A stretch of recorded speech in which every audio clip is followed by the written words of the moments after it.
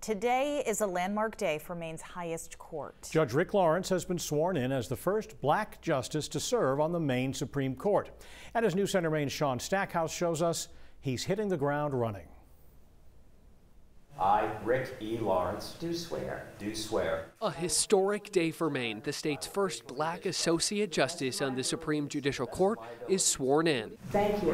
Thank you. Congratulations. Literally, this is a historic day for the state of Maine, and I'm incredibly blessed and fortunate to be a part of it. Associate Justice Rick Lawrence, who served for 22 years as a district court judge, will now assume his role on the state's highest court. What I want to do is to express my profound respect and my debt of gratitude for the generations of African Americans who preceded me and did the heavy lifting to make this historic day possible. For 22 years working in the People's Court, make this individual a valued appointee and a valued member of the court.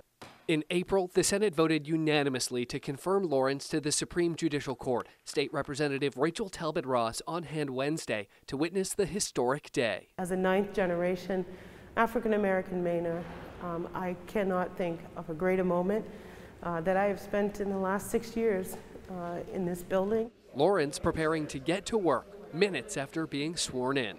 I have a stack of briefs that I need to complete going through, and I have to get back to work. Thank you all. Lawrence is now expected to hear his first oral arguments as an Associate Justice on the Maine Supreme Judicial Court next Monday in Portland. In Augusta, Sean Stackhouse, News Center, Maine.